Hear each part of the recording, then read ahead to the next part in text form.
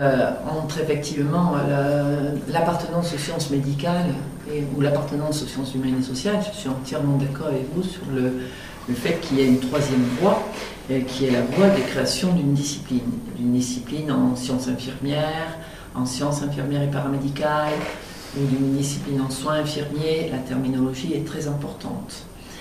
Il y a, de mon point de vue, une difficulté, je crains qu'il y ait aujourd'hui une difficulté pour qu'une discipline soit créée à court terme. Par contre, ne serait-ce que pour deux raisons, une raison politique et une raison... raison politique. Une raison de politique, c'est-à-dire est-ce qu'il y a une réelle volonté politique de laisser un espace scientifique propre à cette profession? Ça, j'en suis pas certaine. D'accord. Hein. D'ailleurs, on sent bien parfois dans les orientations actuelles un retour ou un repositionnement médical par rapport à la profession. Bon. Donc, premier point, je pose la question de est-ce qu'il y a une réelle volonté politique. La deuxième, bon, ceci étant, cette volonté, elle peut se faire par une harmonisation mondiale, par une pression au niveau mondial. La deuxième raison pour laquelle ce serait difficile d'avoir d'emblée une discipline en sciences infirmières dans plusieurs universités, c'est qu'à l'heure actuelle, en France, nous sommes 2 infirmières à avoir une habilitation à diriger les recherches. Pas plus? À avoir une habilitation. J'entends bien. Il y a un peu plus de 29 infirmières qui ont des doctorats, mais à avoir une habilitation à diriger les recherches, il y a Monique Roton-Tondeur et moi-même.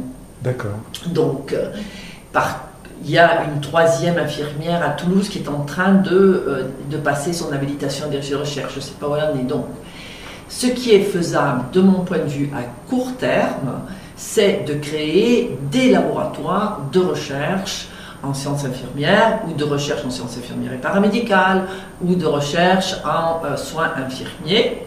Et je pense qu'il serait tout à fait possible qu'il y ait, par exemple, dans un premier temps, 4 laboratoires, par exemple à Paris, à Marseille, je dis ça comme ça, à Lyon, à Bordeaux, ou à Toulouse, enfin bon. Et de manière à ce que la recherche en sciences infirmières puisse être